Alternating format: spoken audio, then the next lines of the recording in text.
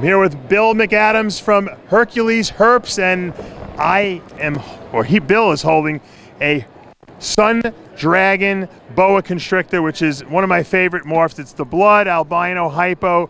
It's in shed, I know that. Yes, it is. How long did it take you to produce this thing? How many years? 6 years. Long-term project. Yeah, it was. It was a double het project that we've been working on for years, and you know, like everybody else, you don't want to get into it, you know, and spend a lot of money, but we've been doing double hets and double hets and double hets, and we finally produced one, and I'm kind of nice. And you know what sucks? When you don't produce the visual, you have probable hets. Yeah, right. Which sucks, because that's hard to sell those. Well, you sell them, you wholesale them, whatever you got to do, you know. But, you know, the gem is the gem, you know. It's what you want to get. This is exquisite. I mean, it doesn't, I mean, once again, I wish it wasn't in shed, but this thing, it doesn't get cleaner than this. I mean, this is about as red as you can get. I don't know if you can make it this any more red. Well, I think the lipstick line's a little bit more red, but yeah, you like red, you like orange, you're gonna like this snake. You know, the funny thing is, when you take the hypo out of there and you just produce the dragon. Yeah, just total different look. It's completely different. Yeah, it's weird how the hypo in this particular combination really just almost gets rid of all the pattern. Absolutely, it's just. I mean, this is what, if you're going to make double het blood, I mean, you can make blood albinos, I mean, this is what you want. Right. You know, something with the hypo in it. Now, what's interesting is that, you know, you work so hard to produce the Holy Grail here. You get the thing, and then you're like, all right, now I got to make something better than this. Where do you go from here? I would like to get the arabesque in something like this. Yeah. I mean, obviously, they've already got the VPI in the blood, the blood albino.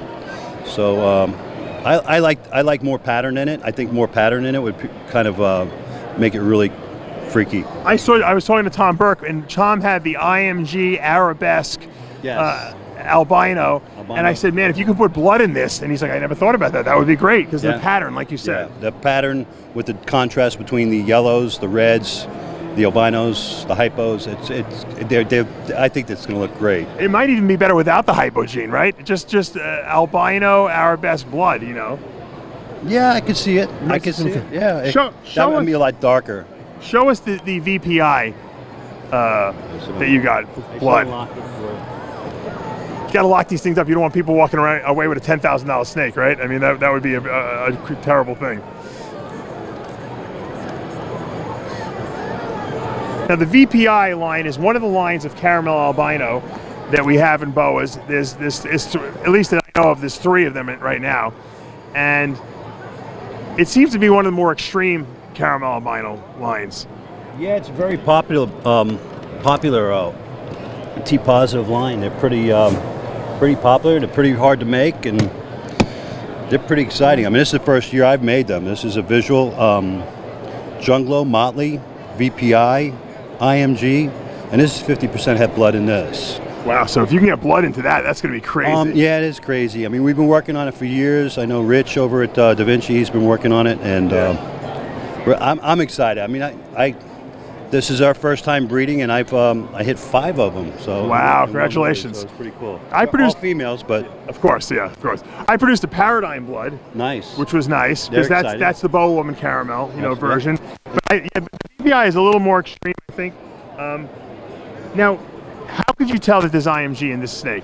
Well, first of all, it's got a rusty color in the Sunglow, and second of all, you see the dark patterns on the face and the nose. That's the tip-off? That's a tip-off. Now, how dark will this snake get? Will it turn completely black? I don't think so. In the VPI form? I think it's going to turn more of like a rusty color with the black dots and so forth, black spottings on it. You can see black spottings on the side. They get really cool, though. Yes, they do. I mean, if you like, I like that kind of stuff. You get a dark pattern, a light pattern, and you throw a little rust in it. It's just like really cool. Doing some great stuff here. Thanks. How do people get in touch with you if they want to buy a snake? We're on Facebook, HurQley's Herps, and you can contact us message us through that. This one for sale? Absolutely, they're all for sale. They're all for sale. Contact them if you want to get the creme de la creme of snakes in the boa world, and congratulations. Hey, thank you very much.